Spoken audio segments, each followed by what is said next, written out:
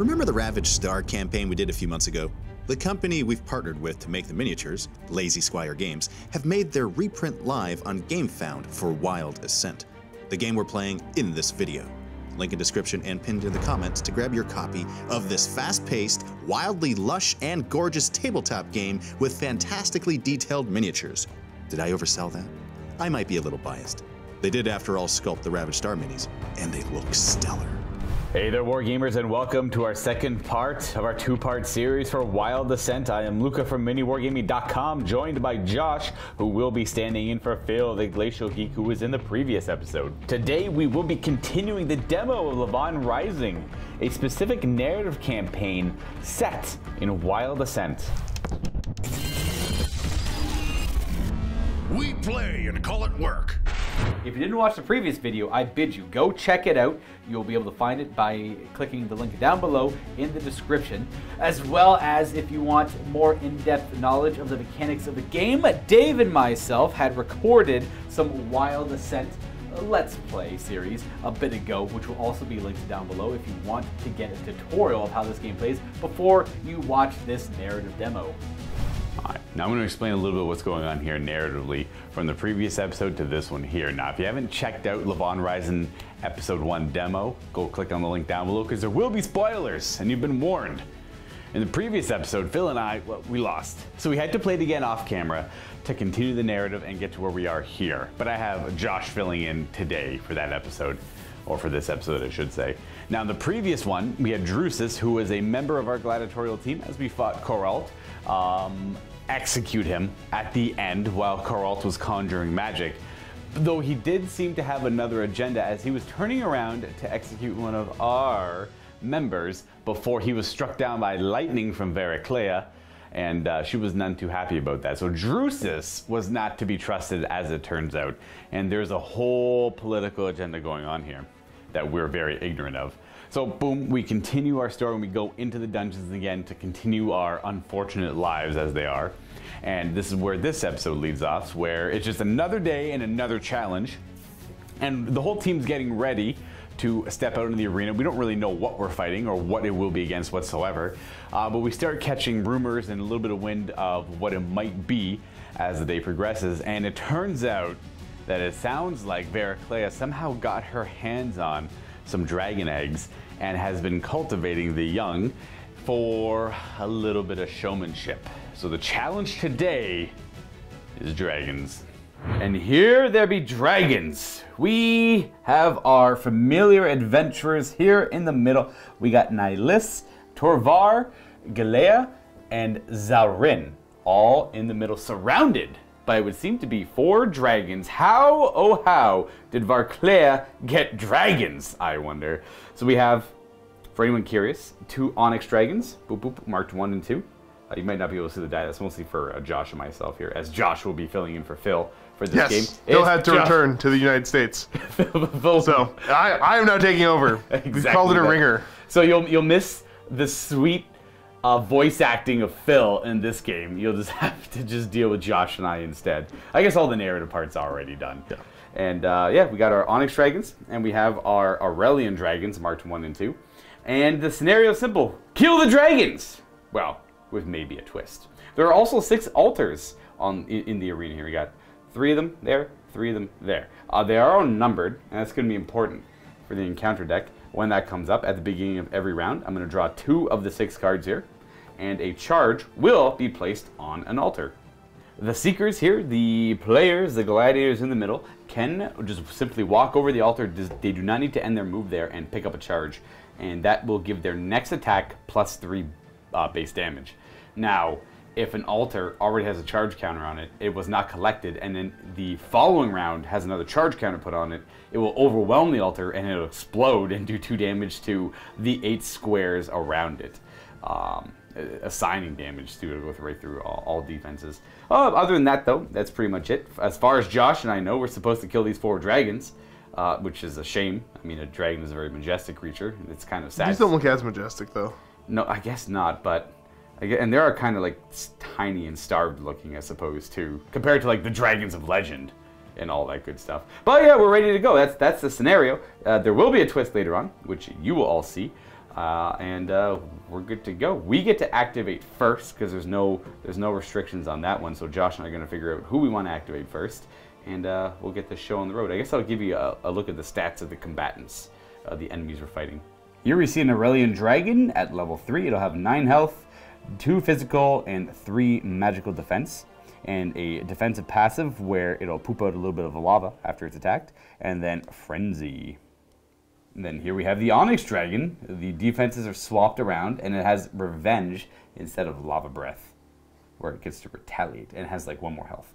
And we will show you Torvar. Now, all of our gladiators here are a little bit more experienced, so they have unlocked their first skill. As you can see on the right, he'll have a Royal Distraction. And then we bought a glass shield for him as well, just a one-time use to negate up to 5 damage. We're going to start in defensive stance. We're not going to make the same mistakes as last game. Nihilus, his sister, will have Royal Destruction as her first unlock skill, and she took a couple of consumable items, a Toxic Mist and a Blessed Bottle. Zalrin up next, a new passive, Servant of the Gods, +1 magical defense. So it just has 3 instead of 2, which is always active. And she will have a Vial of Luck. Lastly, Gallia, sorry on the pronunciation there, with Blessed Blade, which is an active ability she can do now. Every other turn, she can engulf one of her swords in a flame, or holy flame, and attack the enemy with extra damage and more range as well. And we took the Ring of Balance on her, which makes the most sense because she's got the least amount of health. I guess we'll just have Zalrin go and go straight ahead. Boop, Bump, bump. boop. Smash! So there's 2 base damage on the Hammer Smack, but we get to throw 5 additional dice to try and augment it. Ooh, we actually have 4 extra damage. Now Zalrin has a special that stuns if we roll 3 specials. In this case, we only got 2. Physical defense of 3 on that Onyx Dragon. It'll take 3 in total. Which will bring it down to 7 health remaining. I forgot the altars. I gotta resolve the altars. We'll draw 2 cards from here, and it'll be altar number 2 and altar number 4. That'll be the altar right beside Zalrin, and this altar over here near Torvar and that Aurelian Dragon. And after that, the dragons go. Well, they try to go. First activation, we'll have an Aurelian Dragon. Aurelian Dragon 1 will activate with that breath attack. It'll target the nearest enemy, which is Torvar, and Careful Advance 3 means it doesn't move at all. It'll just sit there with a range of 3 and attack. It's 3 base magical damage plus 3 attack dice. 3 plus 2, so 5 magical damage. Currently in defensive stance, he puts his shield up and only takes a few damage instead. Reduces it by 2 because he only has 1 magical defense normally. Torvar will go to 22. Nihilus, sister to Torvar, will activate next. She has the ability to potentially immobilize enemies, and I have a sneaking suspicion that the Onyx Dragons here are melee combatants. So we're going to turn for 1 move, go 2, turn around for 3, and she's going to bomb a shot down here and hopefully immobilize it. 4 attack dice. Oh, I didn't get the special, but we do 3 extra damage on top of the 2. So 5 physical damage, which means this dragon takes 2. Now the dragons, it's going to be an Onyx Dragon, the furthest enemy. So this one is going to do a swift advance towards the furthest enemy, which would be Zalrin. Now, Josh and I are not going to be playing hard mode, as that humbled myself last time I played, as I lost horribly. I'd be willing to, but Lucas seems terrified of it. I'm scarred. I am scarred of hard mode. Hard mode being, so swift advance towards the furthest enemy would be Zalrin. Now we know that the dragon will not be able to make it in 4 moves to Zalrin, and thus it won't be able to attack. So swift would then make it the next closest target, that's the furthest away, any of them with the lowest defense, so it'll go attack one of them instead. So it means they're always attacking, which means they're always crumping, and it means we're always dying. And that was hard. So we're gonna go 1, 2, 3, 4, and it'll end its move there, trying to get towards Zalrin. No attacks. It was like a charge attack with the horn, trying to have a knockback effect as well, which is kind of cool. And that is it for that Onyx Dragon. All right, well, Gallia's right there. So I've got to roll my momentum dice? Oh yes. On activation, she can, she always gets to roll momentum dice and augment stats or heal. The only people that are hurt are Torvar, I guess? I guess she'll go ahead and heal Torvar, bringing him back up to 23. Nice. And she gets to do her full move.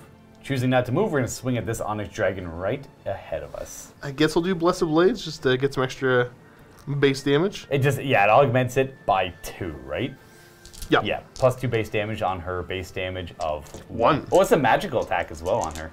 Definitely a lot more effective against the Onyx Dragon, so that's a good call. Whoop.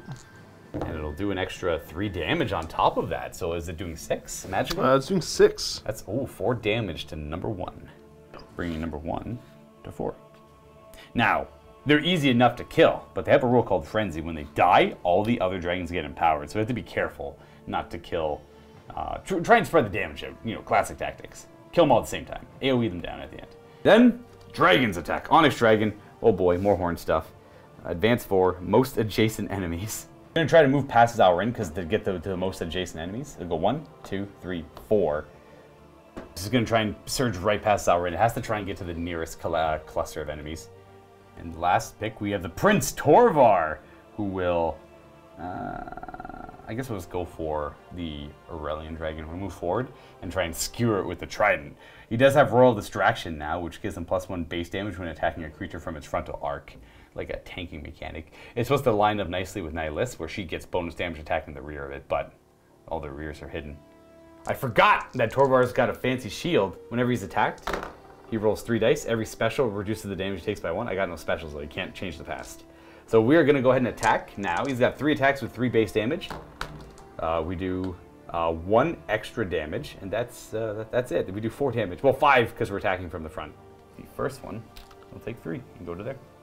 Dragon activation will be an Aurelian Dragon.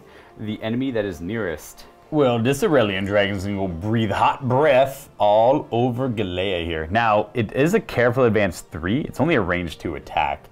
But to get within range to attack and line of sight, that Onyx Dragon is blocking it. So with the move 3, the dragon's going to have to end here.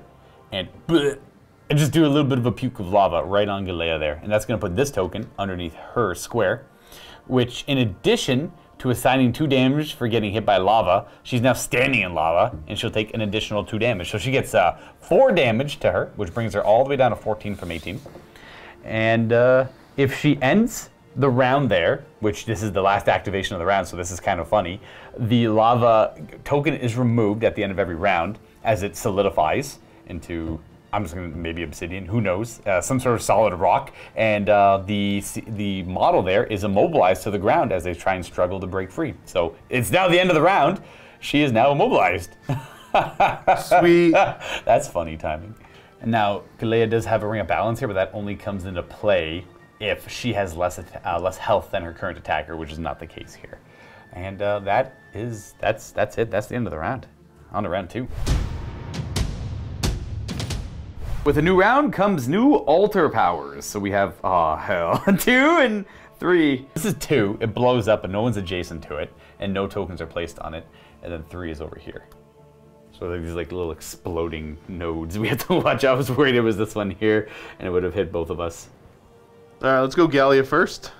And we'll start off with some momentum dice. Oh yeah, so she has a heal. Ooh, she could fortify someone and heal. She could choose any one of us. She'll heal herself. She'll go up to 15 with the heal. And then she can give someone +1 base damage for this entire round. And then that'll go on Zalrin, so Zalrin's attacks will be +1 damage. And then Galea, she can't do her Blessed Blade attack this round because it goes on cooldown every time she uses it, and the token gets flipped over. And then at the end of her activation, it gets flipped over to the active side again. So every other round, she can attack with her Blessed Blades. I think I'm just gonna swing at the Aurelian. Oh no, he's got better. He's got 1 more better magical defense. So up to, plus he poops out lava where he gets attacked from when he moves. We'll hit the Onyx Dragon. Whatever. Screw that guy. He's only got 4 health left. Let's see if we can put him down. She does how much base damage? 1. 1. Okay, well it's all magical. She does okay. Oh, but she rolled a special. She has a heal all allies for 1. Mysterious benefits. Yeah, mysterious benefits. So every special she rolls, she can heal all allies for 1. So the only hurt allies would be herself and Torvar. Boop boop. And she does 2 whole damage to this dragon, which is magical, but he's got 2 magical defense, so 0 damage. And then her immobilization is removed. To be then reapplied later, maybe. And then dragon activation, we have Aurelian Dragon number 1. The ally with the highest HP lost will get healed. Hard time getting to it though, so it's advance 4. It's not swift advance. Again, swift advance lets it move diagonally, so 1, 2, 3, 4. Oh gosh. It is way too far away to heal that dragon. So that's all that dragon will do. Sauron will go next. Turning for 1 to slam at the side of the Onyx Dragon as it tries to rush past her. Doing this because the Onyx Dragons retaliate if you attack them from behind, which is not ideal. So you have +1 base damage. I know. You need another die there. Oh, you do. You're hogging the dice, You throw Luca. 5 dice. That's right. My bad. My bad. And it's gonna be 3 more damage on top of that. Be 6 in total, leaving this dragon at 1. They are getting. Oh no, because you gotta apply the defense too. Oh yeah, that's right. Defensive 2, or of 3, so it'll take 3 less damage. I'm like, that seems like way too much damage. So both the Onyx Dragons are at 4 remaining health. Let's go, dragons! Aurelian Dragon, Self, Halt. Oh no. That's too funny, dude. He literally just pukes fire, lava all in front of him, and he engulfs all these fields with lava. I had a third one. It goes right under Galea there, and that means she takes 2 damage. And at the end of the round, she'll be immobilized again. Beautiful. And then it moves this creature 2 fields away from all enemies. But when it moves 2 fields, it just backs up 2. It doesn't have to do a proper movement. It just gets repositioned. For our season opportunity, he's going to change his token from defensive stance to aggressive stance, giving him -1 defense, but +1 base damage. And he's going to try and get this dragon. So he's going to go 1, 2, 3, 4. He's got a move of 4. He's going to attack the back of this dragon, doing an additional 3 base damage because he's in aggressive stance and he's behind it. And it's going to be an additional 2 damage on top of that. So it's going to be 8 damage, -2 for 6. Straight up murderates it. Boom. Just skewered it and it just falls over dead, leaking lava. Which it literally does leak lava whenever it's attacked. And then we go with Onyx Dragon. Well, it's going to do something with his mouth. The highest enemy with the highest physical defense is Torvar, so we're getting pretty lucky with that. Just the dragon witnessed what just happened. He's going to ignore this fight. 1, 2, 3, 4, and move towards Torvar. All we have left is Nihilus now, so we are going to activate her. And I want to... This guy's not hurt, so I'm going to work on fighting him. I'm going to go 1, 2, 3, turn, and then just bomb a shot down at him, range 4. 2 base damage, +2, and it's immobilized as well. And bleed, because she's got barbed arrows. Takes 2 damage because it reduces it by that much, but he's now bleeding and immobilized. And then another dragon's going to activate. It'll be an Aurelian Dragon. Aurelian Dragon will take a damage because he's bleeding when he activates.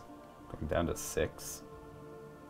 And then it will target the nearest enemy and then attack with the tail, potentially stunning it. So we're going to go... Wasn't it immobilized? Oh, he is immobilized. Oh, that's right. He's not. Oh, that's so big. He tries to attack with his tail, but he's stuck. He's got a barbed arrow pinning him to the ground. So the immobilization goes away and no attack happens. Neat. That'll be the end of the second round. All the lava tokens solidify. And poor Galea there. She's happy being there. She's stunned. She's immobilized again.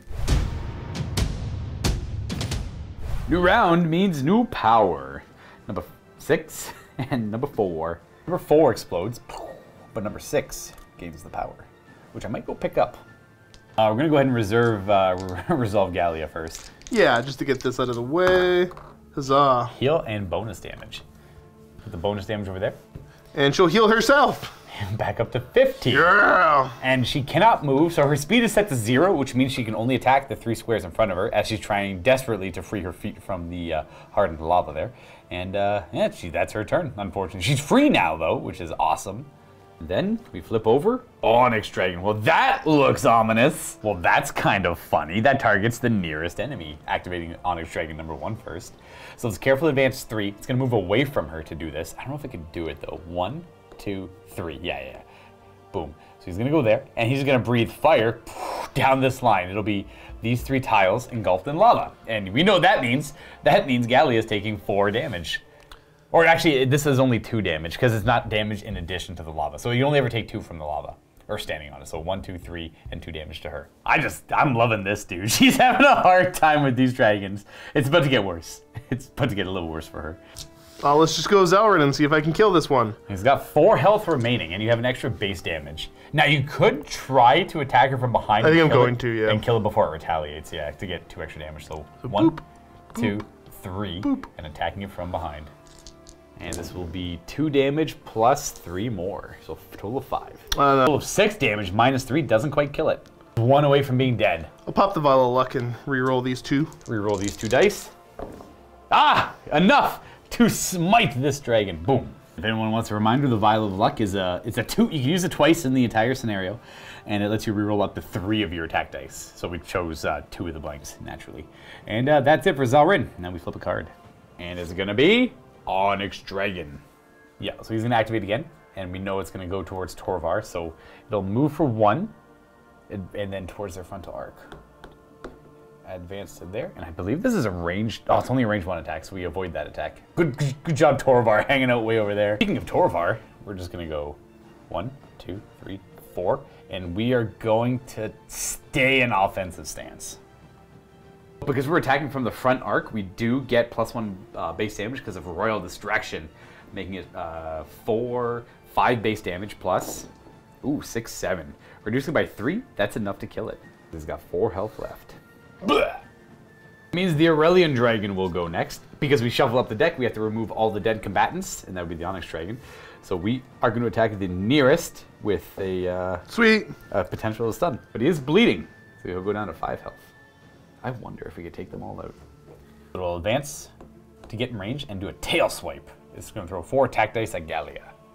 And on specials, ×2, it'll stun. Otherwise, it just does 3 damage against her physical defense. Takes 2 damage, going down to 11. Okay, and that's it for him. He's done. And list will go, turn for 1, 2, 3, pick up the charge, if I can, oop, and then turn around again for her 4th move.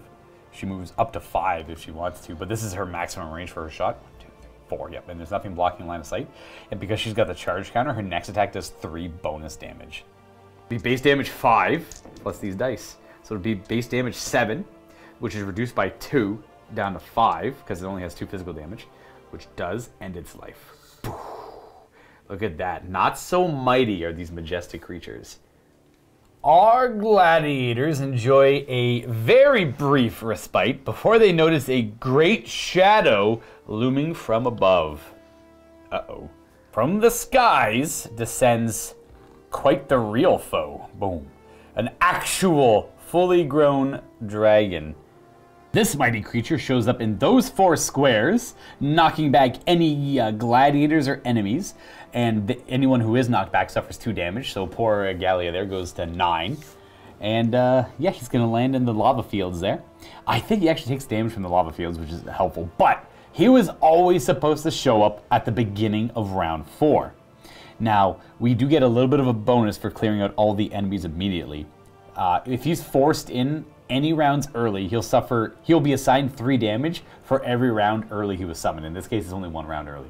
So he'll start off with 37 health remaining. Let's just take a peek at this bad boy. Starts with 40 health, 3 physical and magical defense, unstoppable, he's immune to all status effects, and he is immovable. He cannot be knocked back. Just double checking the rules for lava, and the dragons themselves are immune to it as they created insides of themselves, so it makes sense there. And the best part about all this, before the round ends, the dragon immediately activates. Oh, what pray tell random instinct deck will the Infernal Dragon do? Nearest charge. Oh, he's gonna go for the charges? That's not good. Advances 4 towards the nearest charge, so he's gonna flip around and go 1, 2, 3, and pick up the charge. So he faces away and quickly goes to consume the charge, which is luckily for Gallia there, or Gallia. I'm gonna call her Gallia for the rest of this, to keep it at least consistent. Sorry if I'm driving anyone insane. And he'll store this on his card. For every one of these the Infernal Dragon has, he will gain +1 attack dice whenever he attacks, making his attacks more powerful. Though if he gets a 3rd one, he immediately summons an Onyx Dragon to support him in battle with 8 health instead of their usual 10. That is the last activation of the round, as all of the heroes have already activated. So these go away. Now, funny enough, look who's not immobilized, because she got knocked out of it. And 2 new altars, 2, as well as 3. That's that altar there, and the one with the dragon. If any of the Seekers start on the altars, it dissipates and the energy doesn't work. But the dragon, it still spawns on him. So if he goes to move, he'll pick it up as he moves. So I'll just put this like kind of beside him for now. He's probably gonna get it. There's a good chance he's gonna get it. I think we want to go with Nihilist first, so she can put a shot at the dragon's back while he's exposed for now. That way she can try to utilize that bonus damage. She actually gets +3 bonus damage from Royal Destruction. So where's 4? It's like right there. So she'll move to there. 1, 2, yeah. go there. She'll do 5 base damage because of Royal Destruction, as well as, 3 more, so 8 base damage. But the dragon itself is immune to all the effects, which would be Bleed and Immobilize here. Dragon reduces that 8 damage down to 5. We got it at 7 right here, just to represent 37, so it's at 32 health remaining. And then, you know what? There's a 32 way up here. Now the dragon's at 32 health left. Then the dragon will activate. Infernal Dragon looks like he's about to make someone hot. Most enemies in frontal arc, wild. Well, he's gonna go right towards Gallia because she's the nearest with the advance 4. So he's gonna pick up that charge counter, turn around completely. That'd be 1, 2, 3, 4. And he's gonna cover all 4 of these squares in lava. That means Gallia takes 2 and she'll be immobile. Oh, she can move still, though. She can move still. She can still move. Bless. There we go. Oof, hot. Now, luckily she has the Ring of Balance, so whenever she gets attacked by an enemy with more health than her, that enemy will suffer the magical effects of the ring, being assigned 2 damage. He's down to 30 health now. Yes. All right, now it's our pick. Before anything unfortunate happens. I'm going to activate Gallia. All right, so she gets to roll her 2 momentum dice, which will be a heal, and someone gets extra speed. That would probably be good for Zalrin, because she's very slow. So I'm going to go up to 8 health on Gallia there. I'm going to assign the extra speed to Gallia. Boom. There we go. She does take 2 1. damage starting her move in the tile, though. Boom, boom. So she's down to 6. 2, 3, 4, and then 5. 5. Yeah, no, I didn't get behind you. You could just turn. You could turn 5 from here and attack the side of the dragon, if you wanted to, or keep running. Up to you. Yeah, whatever. I'll just swing from here. Did you want to use the Blessed Blade? Yeah, attack? I may as well. May as well. Plus 2 bonus damage. Now it doesn't really matter. It's Actually, just, knowing the extra speed, maybe I won't. I roll it up. See what we get. Yeah. Extra 3 damage. After everything is said and done, the Infernal Dragon goes down to 27 health. Let's see what he wants to do. Okay, big claw attack. The most adjacent enemies. And, okay. Oh, that's an aggressive move. He's going to take to the skies, flying advance 5. He's going to try and land in a square that would target the most adjacent enemies, and that would be these 4 squares here. That would hit Zalrin and Gallia, attacking both of Josh's characters. Because he won't be able to reach, if he goes there, won't be able to reach both Nihilus and Gallia. So he'll turn for 1, take to the skies, 2, 3, 4, and then turn to there, and then attack from behind, and Zalrin. So this gets a bonus 2 attack dice because of the 2 charge counters on the dragon. So it's bonus, it's base damage 2. So it's 4 damage with knockback 2. Be knockback 2, boom, boom. But because that was from her, from behind on Gallia, she'll take an extra 2 damage. So she'll suffer 6 physical damage minus her physical defense, which is. She's got 1 left. She's got 1 health left after that. Oh, she's fine. That's, health is just a resource. And then the knockback 2 would be boom, boom on Zalrin, and 4 physical damage on Zalrin, which I believe she has no physical defense. No. She's all magical defense. She goes to 27. Before that, we forgot we rolled a special on her Blessed Blade attack. Whenever she rolls specials, everyone gets to heal 1, which will only be her and I believe Torvar. Yeah. Boom, because Zalrin has not taken damage when that resolved. All right, Mr. Fancy Dragon. Oh, I think that's another attack. That's right, the Ring of Balance. Haha! Look at all the damage Gallia is doing.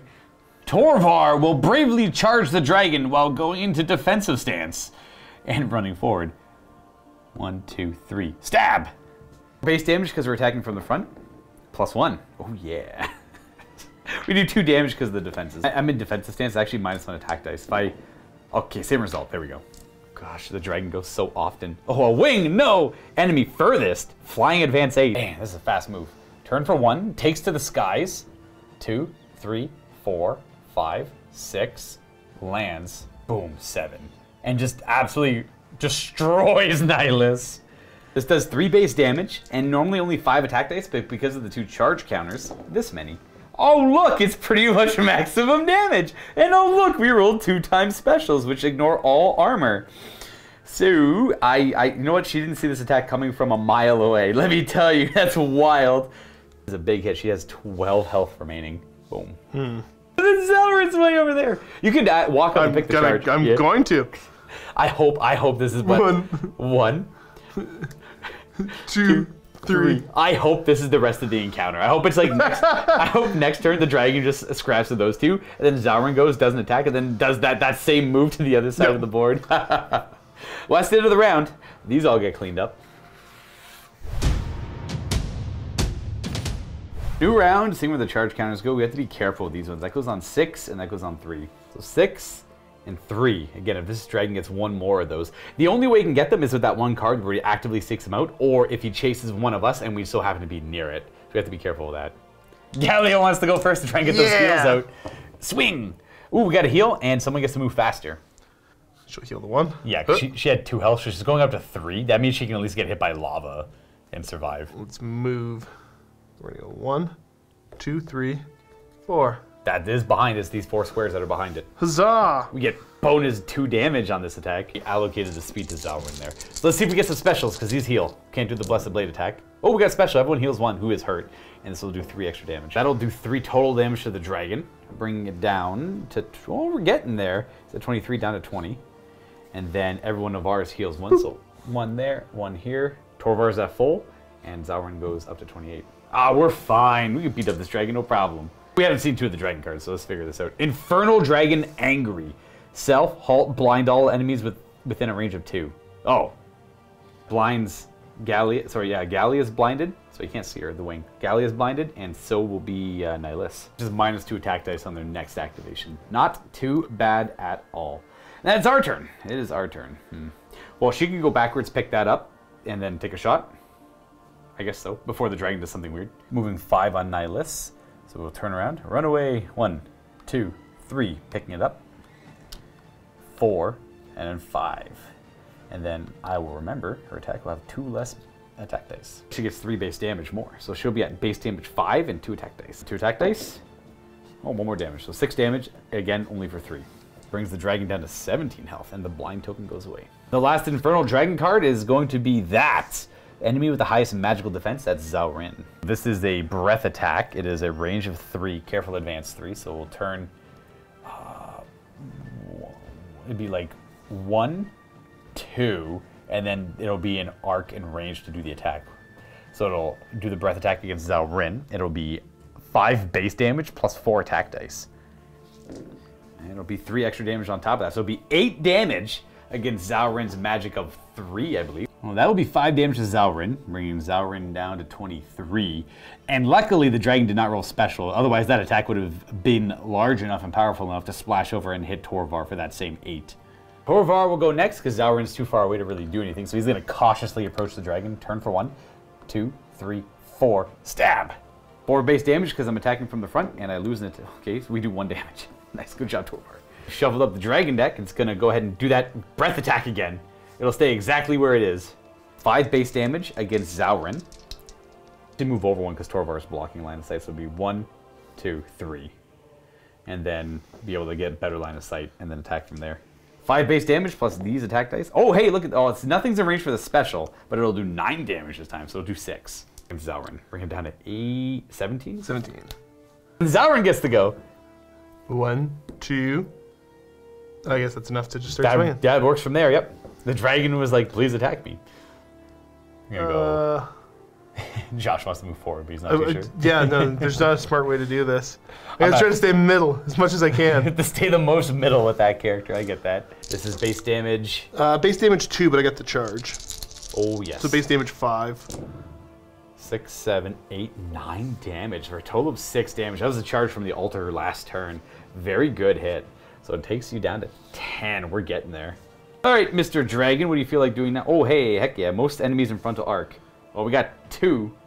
That's the best we're getting. And there's no way to really hit more than 1 enemy with this, so the dragon's gonna stay right there and bathe poor Torvar in fire, covering that 2x2 area in lava. Which, this should be the last activation. So we don't even have to put him down, because they're gonna immediately dry up here and immobilize Torvar.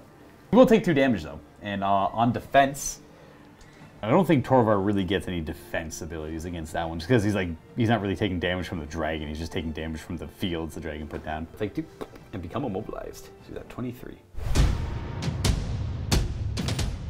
New round, number 5, number 1.